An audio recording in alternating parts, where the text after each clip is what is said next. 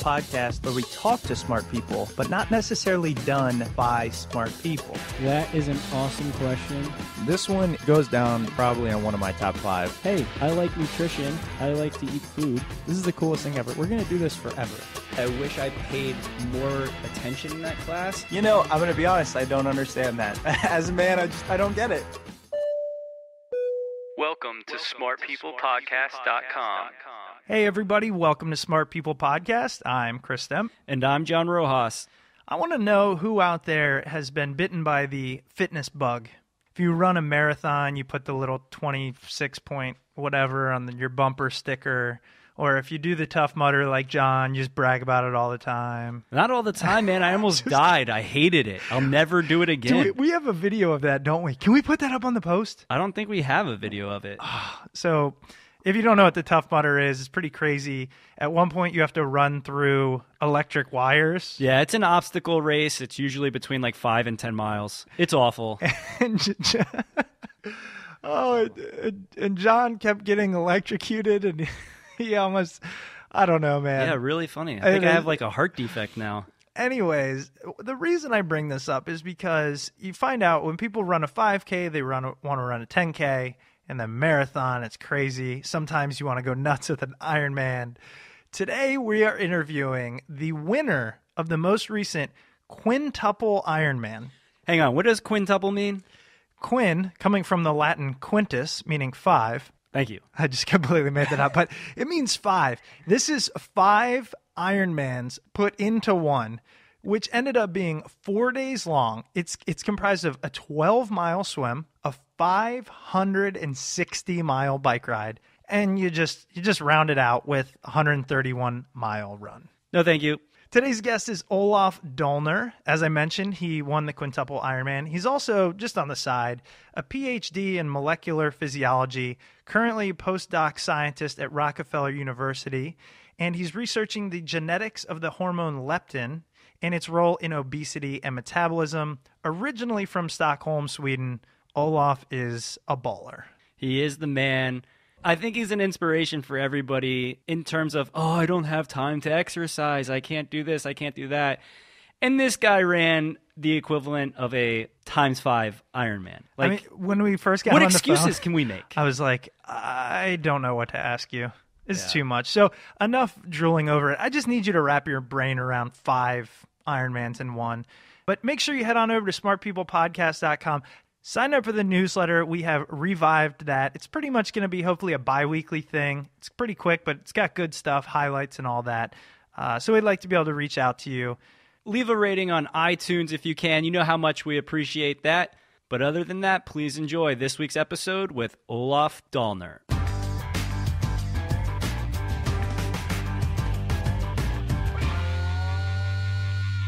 Well, Olof, as I mentioned prior to hitting the record button, I found the headline that said you won the quintuple Ironman, and it was the first thing that sparked my interest in talking to you. So let's jump into that and talk about what the hell is a quintuple Ironman and what would possess somebody to do something so insane? Well, a quintuple Ironman is basically it's a distance of a triathlon. Now, an Ironman is a brand, of course, but it's also a certain distance. You know, you have to swim 2.4 miles, you have to bike 112 miles, and then you run a marathon, 26 miles.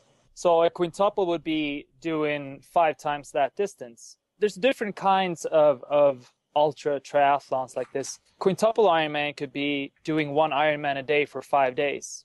The one I did is continuous, which means you do all of the swim, 5 times the length of a regular Ironman distance, and then you do all of the bike and you do all of the run. So essentially you start by swimming 12 miles, then you bike 560 miles, and then you run 131 miles.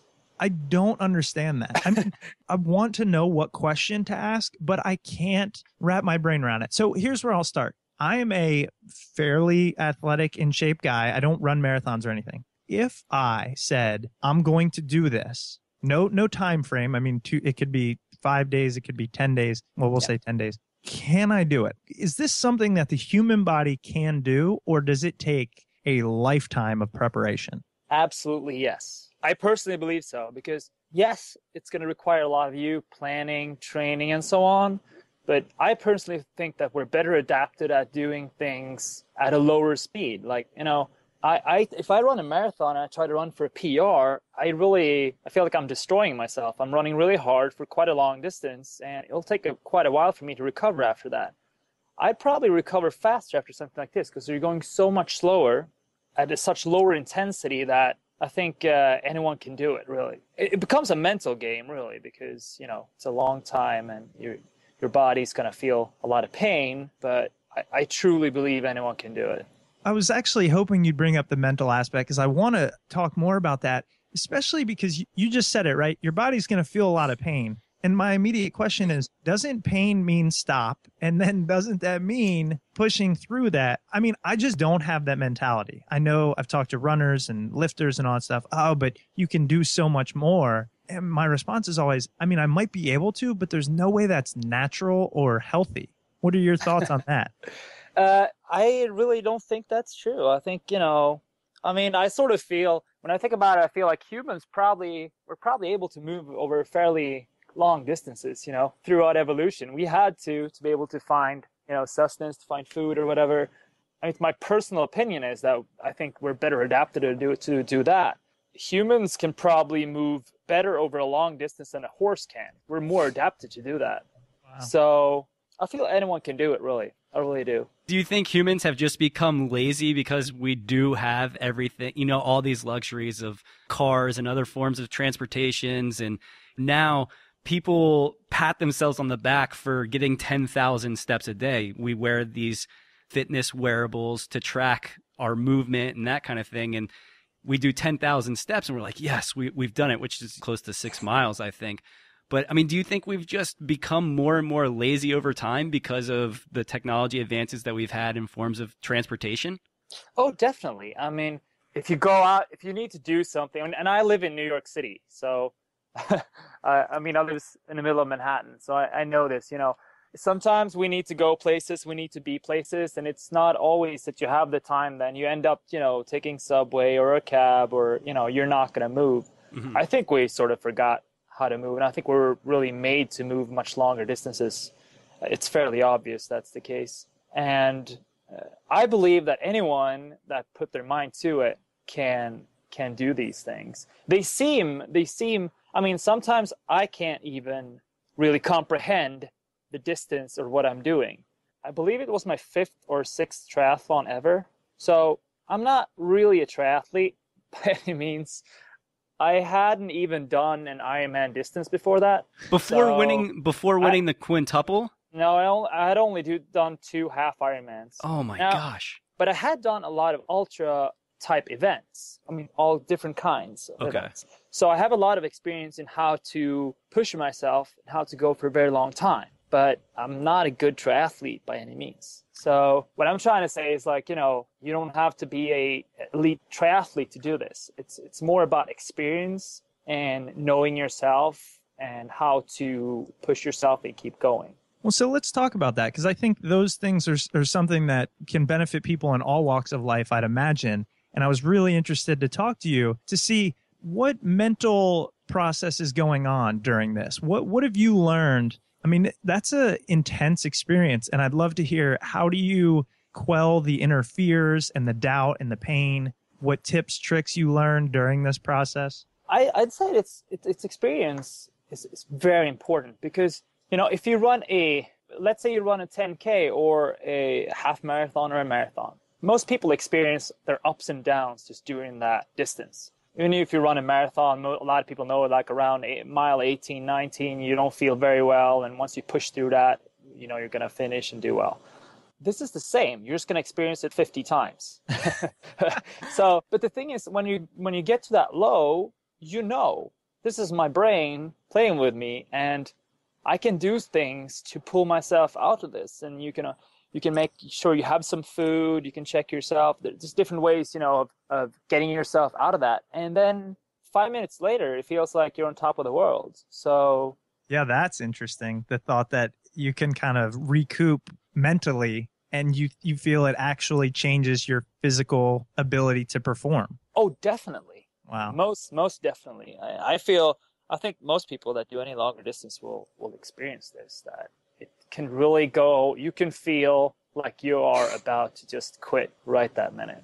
And if you do the right things, 5 minutes later, it feels like, you can't even comprehend why you even thought about quitting. It's just you're perfect. So you said that happens like mile 18 or so for a marathon. Is that typically around the point that people run into that, where they break through this wall and then they feel on top of the world? Because I ran a Tough Mudder, and it was, I think, like 9 or 10 miles with all the obstacles and stuff, and I almost died. It was the worst thing I've ever done. Literally. Yeah, I truly did almost die, but my body's never been in so much pain, and I never got to that point where I felt like, oh, I feel great, like this is the best. It was really at the end of the race, I was like, okay, I'm gonna collapse and die now.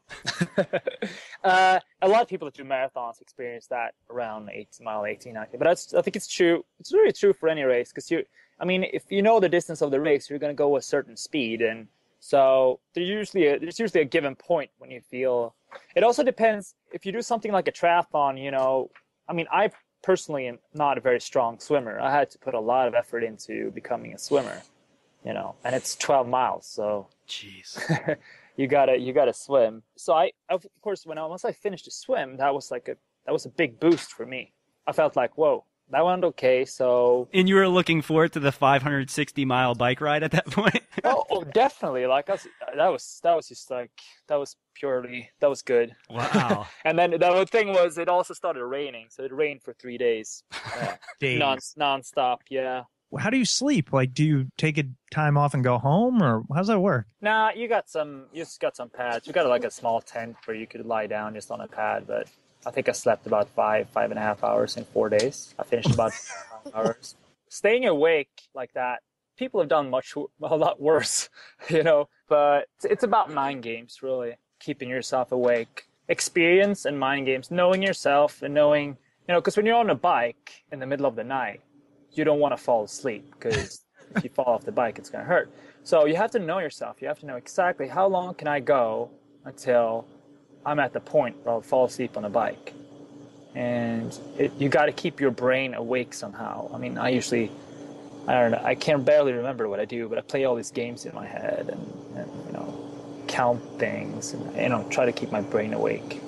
What I was going to ask is, what are those specific games? Have you learned anything that people can carry over into, perhaps they're not running or doing a quintuple Ironman, but when they run into blocks in their daily life in some fashion? Yeah, I have a few things that I do during these races.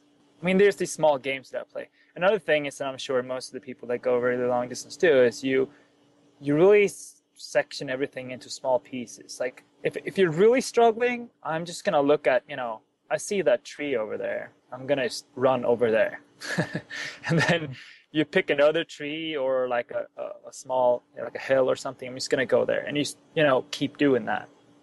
You don't really think about the long distance. If you're struggling, you can just take small chunks of it and just do that at a time and just keep repeating that.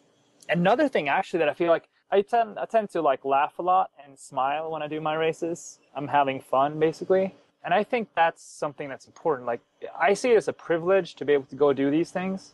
And so I see all the great people around me and like the beautiful places I go do it. I just smile because I'm like, look around you. It's a beautiful place. We're having fun. We're privileged. We're able to do this. So there's no reason not to smile.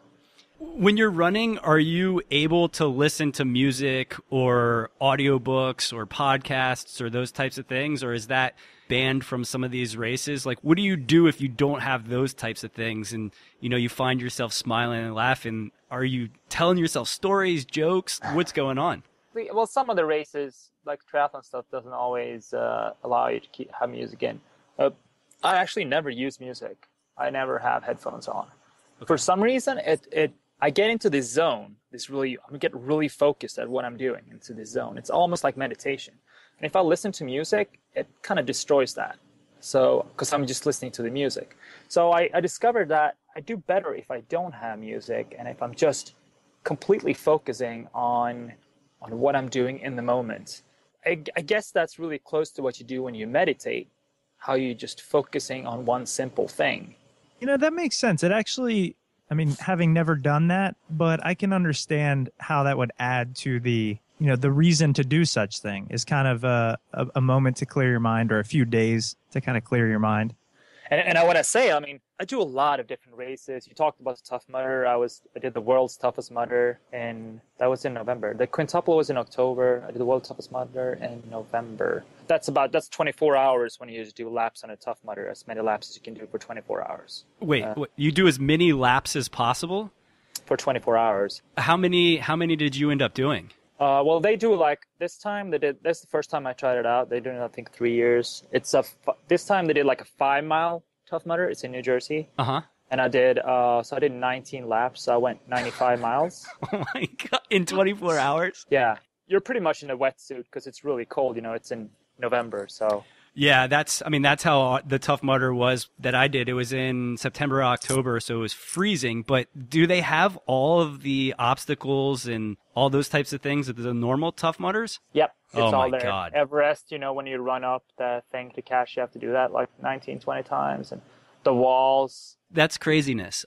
I did it once and was like, I'm so glad that I was able to do that in my life. I'm never doing it again. And the fact that you did it 19 times in a row for 24 hours. Wow. And a guy, Ryan, I was third, and then another guy, Jun Jong, was second, and Ryan was first. He went 100 miles. But I mean, how do you train for that? Well, you can be fit and really good at doing these kind of obstacle races too, but in the end, it's going to be mental because, if you've done a Tough Mudder, you get a little bit bruised up and, because you hit all these different obstacles with your body. So yeah, at some point, it's just going to be mental.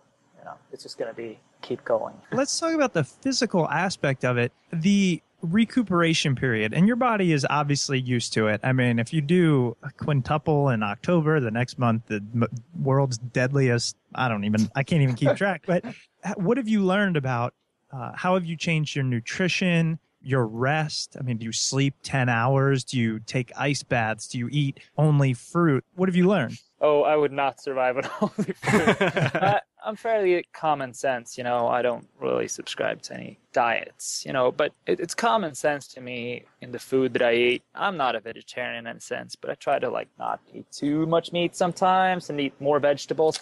But that's just more common sense, just regular good food. I tend to eat a lot of food, and I could eat 4 or 5 times a day.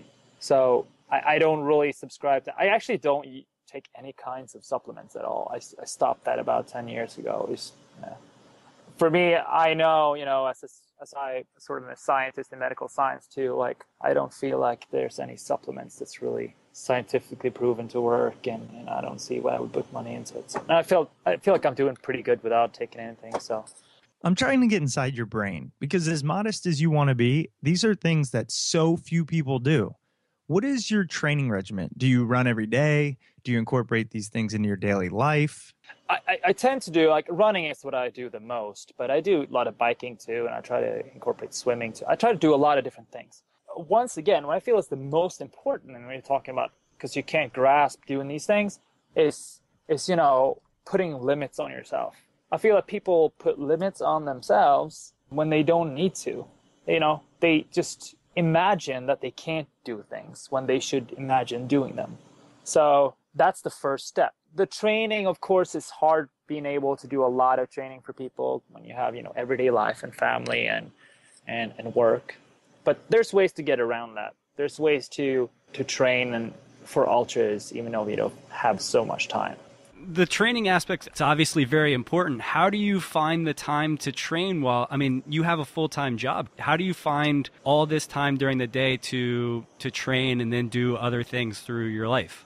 Oh, I'm a bit spoiled with that. I'm an academic scientist, of course, so I do a fair amount of work here, but the good thing about this, I plan my own time a lot, so I can really plan it out perfectly when I'm training and working and stuff. Also, I have a 2-minute commute from where I live to where I work, so I guess I save an hour or two compared to a lot of people. Yeah, so I'm a bit spoiled with that, and it works out really well for me with being able to do all these training. Do you find yourself, running around or biking around the city more often than not. I mean, especially living in Manhattan, it's obviously a very accessible city that way. But do you find yourself doing the more physical transportation as opposed to like hopping on the subway and that type of thing? I try to. I really try to take any opportunity I can to move instead of taking the transportation. And it's obviously, if you want to run a lot or bike a lot long distance, you're going to end up doing the same routes a lot in New York. There's not, I don't know how many times I ran around Manhattan. That's a good run. You can run along the water most of the way around Manhattan. It's about 31 miles, I think. That's a really nice run because you see a lot. So you try to find some variations, but it's not an optimal place to live if you want to train a lot of these things. But it works out. It works out. What got you interested in doing this? When did this all start? Was there a demon you were trying to conquer within yourself, or was it just something you were interested in? No, it's actually just it was probably just a sense of adventure. And that's why I like, people would think, how could you do 4 or 5 triathlons? And the longest one is a half Ironman, and then opt to do a quintuple. Like for me, it's a sense of adventure. I like that. I like the fact that I'm not sure how it's going to work out or if I'm going to finish. That motivates me. So what I got into it when I was like, maybe 16, 17 up, I think I was 16, I started reading these books about mountaineering, about like the first pioneers, the French alpinists climbing the big mountains in the 50s. It just blew my mind. I thought it was exactly what I wanted to do. So in my teens and around there, I started going into mountaineering. So for 5-10 years, I was, around the world climbing mountains as much as I could during the summers when I was not studying, and climbing rock and ice and whatever I could find. That was my adventure. It turned out it was pretty good training for these kind of races too, because it's just long days. You're basically doing ultras and learning how to make yourself keep going. No, I can definitely see that. And I also wanted to talk about, as we discussed prior to the interview, you are a PhD and you're doing your postdoc now. Is that correct? Your research? Yeah, that's correct. Could you tell me a little bit about what made you go into this field, what it is that you do? I mean, it's very interesting, something that I know I'm interested in because I've read your bio, but as well for the listeners out there. Yeah, so I could also say I'm originally from Sweden, and I moved to the U.S. to do science. And I came here to work on a hormone called leptin. Now, it's a hormone that controls feeding behavior and metabolism. So it's involved in obesity research is basically what we do here. It's produced by fat cells, and when fat grows, it produces more of the hormone, and it goes to your brain, and it reduces it reduces hunger feelings, and also affects metabolism and so on. So it's like a feedback between your fat and your brain. So if more fat, more of the hormone, you feel less hungry. And if you have very little fat, produce very little of the hormone, and your brain becomes hungry. So from an evolutionary standpoint, it's a really important hormone because, especially like if we get very thin and our energy status is low, we need to be hungry. So we go out and find food and, don't starve to death. I was just going to say, is that the main hormone that causes hunger then? I mean, is that the one that tells us even after you eat, okay, you've had enough, or are those two different systems? Well, there are several other hormones that affect this too. So there's a short-term effect and a long-term effect. Yes, there is a short-term effect that you said, like after you eat, you feel full. But leptin has a very long-term effect to your long-term energy status, the feedback from your fat to your brain. So in a long term, if you're losing fat, you're going to be generally more hungry. And what of course we know is that, you could ask yourself, but if someone who's massively obese have a lot of fat, they produce a lot of the hormone, why are they still hungry? Right. Well, it turns out people who become massively obese, they have a lot of fat, they produce a lot of the hormone, but their brain stops responding. They become resistant. And we actually don't really understand how that works yet. But so it turns out we can't just give people the hormone and expect them to lose weight. So that's what that was literally going to be my next question is, so from your research, what is and I know it's probably just a hypothesis at this point, but what do you imagine is going to be the next step in this fight against obesity when it comes to the science and leptin? Is there anything on the horizon that looks promising? my boss, Jeffrey Friedman, discovered this hormone in 94, and we have done a lot of research on this here in the lab, but there's still a lot left to discover. And one key thing that I'd say is, like, we can discover things about this hormone. I think we're going to do that, and we're going to be able to exploit that to come up with drugs and so on. But as far as we've seen in obesity research now, it's still energy in and energy out. That could be, affected by a lot of things, but it seems like it's still energy in and energy out. Calories aren't going to magically disappear somewhere in between. So there's going to be no magic weight loss pill. You'll still have to do exercise, but there will be pills that kind of help. Yeah, I don't ever always, there's never really a smoking gun. Right. A magic pill. Because I always get these questions about this, and I feel like, on a personal level with what I do on the side, and it's still about get yourself moving. Right. The best probiotic, the best drug you can do to help people get better is to move. It does so many good things for you. Have you dove into altering genetics, through the human genome, or have you tested that? Well, yeah, we don't do this with humans, of course. It's not allowed.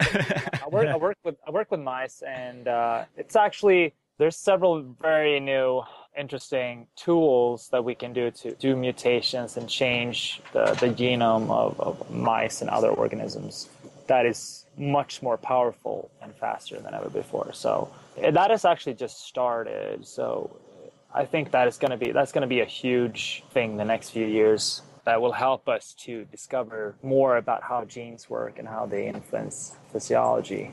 And that's sort of what we work on an everyday basis. The last statement you made in the previous question about kind of energy in, energy out reminded me of a conversation I had recently where we were debating whether calories are equal. So I'm wondering your take on it. If I were to eat 2,000 calories of, spinach and 2,000 calories of candy bars, would that affect my weight given everything else being the same? Well, first of all, I would like to see what 2,000 calories of spinach and say good luck. That's going to be an ultra endurance event.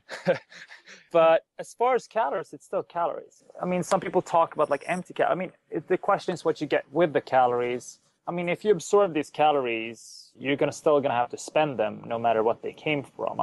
It's still energy in and energy out.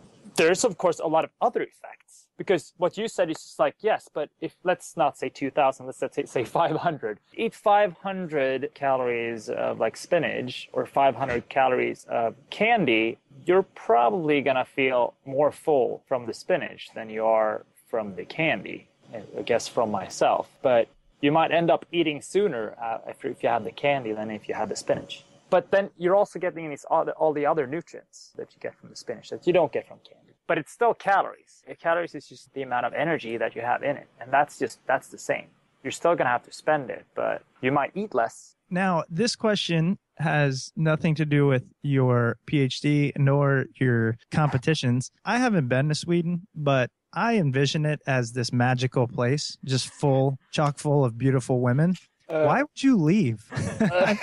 Well, actually, is that true? I think I get a lot of, Frozen, the new Yes. Disney movie. That's Norway, but it's pretty much the same. And there's a snowman in there that's Olof. So I've had a lot of comments lately. It's pretty much like that. Well, I love Sweden. It's a great place, but I just felt for me, especially as a scientist, I got amazing opportunities coming to the U.S. Being able to come to New York was a great experience. And all the races that I do here now, the ultras and the obstacle racing and so on, are something I discovered when I came here. And we don't really have that much of those kind of races. It's much bigger here, and something exploded the last few years. I've sort of been a part of that, and I really love it. So I will always love Sweden, especially now during the Winter Olympics when I'm looking at the hockey. I'm rooting for Sweden, but I really I love the U.S. and it's a great. U.S. is a big country. It's almost like several different countries together. So being able to also travel through the U.S. and seeing all these great people doing the races and all these beautiful places it's great. I really love that. The last question I had for you was, have you read any books recently or come across anything recently that's really grabbed your attention, whether it be I'm just trying to think somebody that has, this really interesting background such as yourself with the races and the work you do in the lab. Anything that you say, hey, listeners out there, you should check this out. You should read this. You should go to this site. I have a lot of things, but Well, drop them on us. That's what we're here for. I love the early stuff. That's where I grew up and got inspired by. And there's so many great things now too. There's so many people doing great things too. People want to read about some true adventure in the sense that you cannot believe that they went and did these things, without having proper maps. It's those early books by the first people climbing in the Alps or pioneering climbing. That's really what inspired me. There's a great book called Conquistadors of the Useless by Lionel Ture, which is I think I read the book like 10 times. It's great. And Mountains of My Life by Walter Bonatti. These are the people that pioneered climbing in the Alps. But it's not just about climbing. It's about a sense of adventure. So I definitely would tell people to go back and read those old books because it will inspire you to want to go and do things. That's exactly what I was hoping for. Those two books now are moving up to the top of my list because, I'm unaware of them, but I love the idea of finding adventure, pushing through mental blocks, and pushing yourself. I don't know so much physically, but mentally for sure. Yeah, definitely. A book like that could inspire me to just go out and run 10K. I mean, it doesn't have to be going out doing an ultra. It's just very inspiring. Right. Well, talking to you has been inspiring. Congratulations on the win, first of all, at the quintuple Ironman. That's really something incredible. I will be keeping an eye out for other things you do. Do you have a sense of fame now? Do you have a blog now? It doesn't seem like you're out there too much. Is there anywhere where people can kind of keep up with what you're doing? A lot of the races that I do are sort of obstacle racing and the ultras and the ultra races and stuff. It's still kind of an underground sport. Sure. Stuff I do. So I don't have a blog or a website, at least at this point. But there's a number of websites and magazines involved in obstacle racing that is coming up that I'm popping out and into. I've got a Twitter. It's just my name, @Olof Dallner. I'll try to start using that a little bit more. Thank you so much for being on the show. Really appreciate it. Really inspiring. I'm also looking forward to what you can do with leptin, and hopefully there's some great things that'll be coming from that. Yeah, and thank you guys. You have an amazing podcast. I'm going to be following you guys now, and I'd love to hear what other people you're going to get on your podcast. Oh, well, thanks. I really, really appreciate that. All right, guys. All right, Olof. Have a great day. You too. Take care.